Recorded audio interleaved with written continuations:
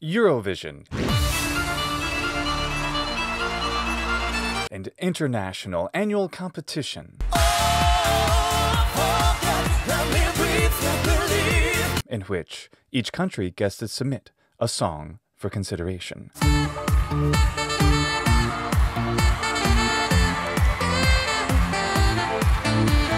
And this year, Serbia's song contains Latin.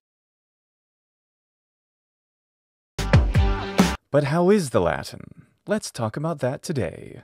I'm Luke, and this is polýMATHY.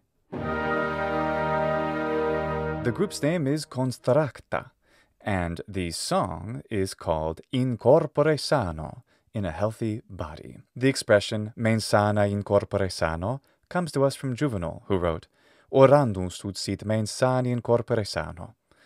We should pray that we have a healthy mind and a healthy body. The lines of Latin happen towards the end of the song. So yes, in corpore sano, said 6 times altogether, but they are said perfectly well.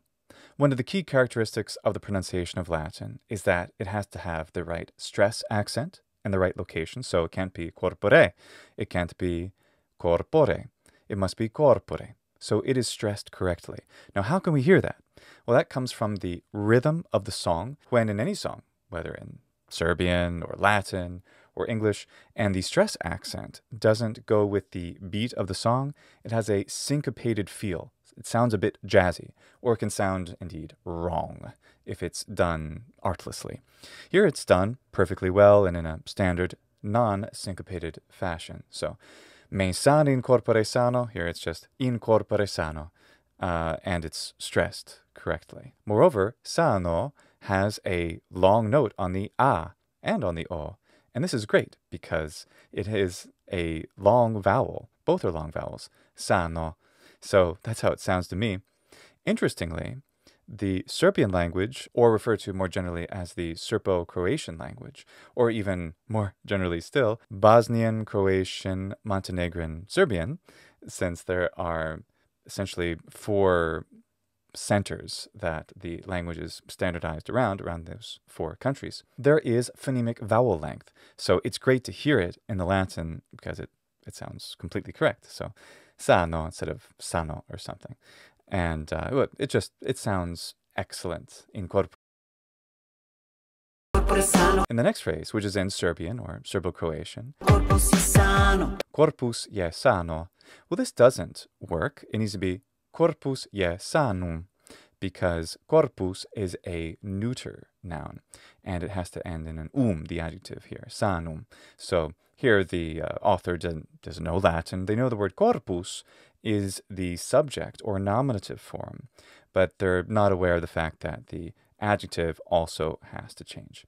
And which is interesting also because the Serbo-Croatian language, or language varieties or dialects or languages, however you want to call them, they also are highly inflected like Latin. They have different endings for different cases, meaning if the noun or adjective has a different purpose, it will have a different ending. In the case of, or in the situation rather, of in corpore sano, these inflected endings, corpus becomes corpore, and sanus, or sanum, rather, when the neuter gender, becomes sano because of the in preposition. And this is called the ablative case. So the usage here isn't correct, corpus je sano, but we are adopting these Latin words into a different language. So we wouldn't expect them to obey the same rules. Although they could, you could say corpus je sanum, it wouldn't have changed anything in the song, I suppose. But, it's when we say all kinds of English expressions, like it's a sine qua non, it's a sine qua non, but sine qua non is not a noun or an adjective, it's part of a sentence. It doesn't really act like a noun in Latin, but we use it like a noun in English, a sine qua non, something without which not. That doesn't make sense literally. So, I think that's fine.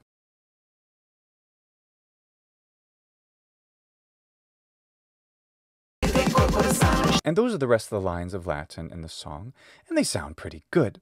There are a couple things that I want to nitpick, though, just for educational purposes or for fun. Mēns īnfirma in corpore sano is outstanding, especially because we have elision, or better called the joining of vowels between words.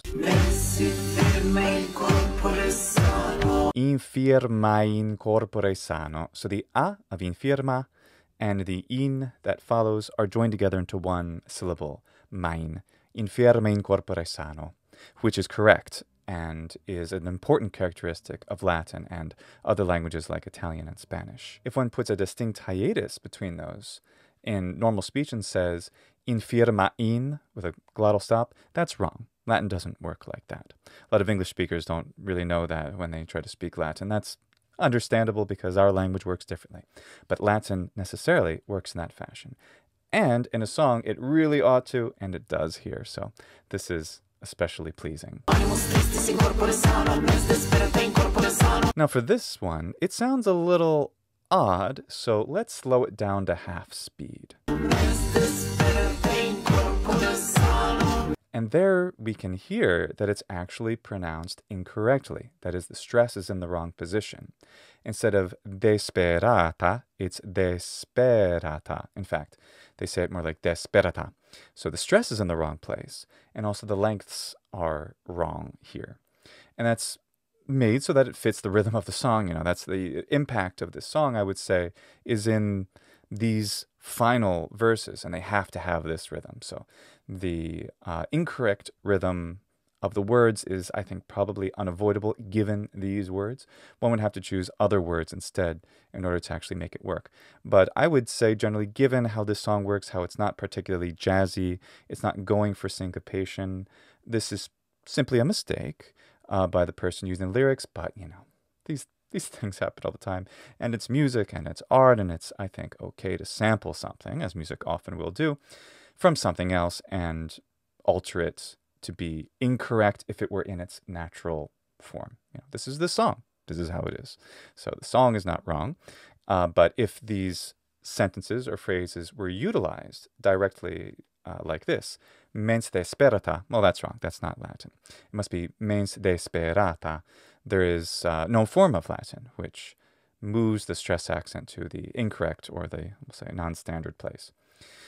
So, mēns dēspērāta in corpore sano, mēns dēspērāta in corpore sano. That's the correct spoken rhythm, and it would be the correct musical rhythm, but it's just not possible with the way that the song is arranged. So, there it is.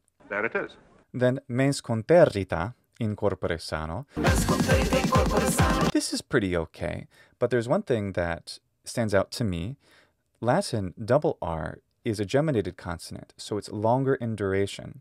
Conterrita, so that syllable has to be long, and thus the R sound lasts for longer. Conterrita, but the rhythm of the song necessitates that it be sped through. Conterrita.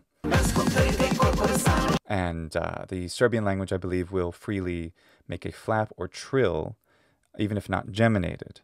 So in this case, it would be, I think, maybe conterrita, something like that. It sounds a little off, but it's not so bad. The pronunciation is otherwise fine in these few but lovely Latin words, and the meaning is quite clear. In corpore sano, in a healthy body.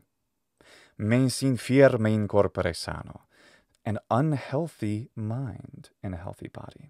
So here we have the adjective īnfirmus, meaning not firm, infirm, just like English. Animus tristis in corpore sano, a sad soul in a healthy body. Correct Latin, very good. Mēns dēspērāta in corpore sano, a mind without hope in a healthy body, a hopeless mind in a healthy body.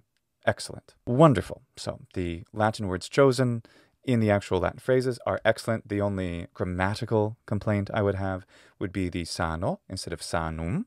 Corpus sanum, but that's fine. Again, that's a phrase in Serbian, in the Serbo-Croatian language at that point. So it's, I think, acceptable that sānum is not used and sānō is taken from the phrase, the meme in the traditional sense. Ever since I first talked about language versus dialect in a video, which you can see here, I deliberately avoided the question of Serbo-Croatian. and I am going to avoid talking about it yet again. But fret not, dear viewer, for if you wish to hear me discuss at length for another 12 whole minutes the topic of whether there is only one Serbo-Croatian language with 4 or so dialects, or whether we should say there are 4 separate languages called Bosnian, Croatian, Montenegrin, and Serbian, then sign up to be a patron today. My supporters on Patreon get access to hundreds of hours of audio in Latin and Ancient Greek, as well as other exclusive content. Thank you so much, patrons. Your contributions make these videos possible. Enjoy Eurovision, everyone. Valete.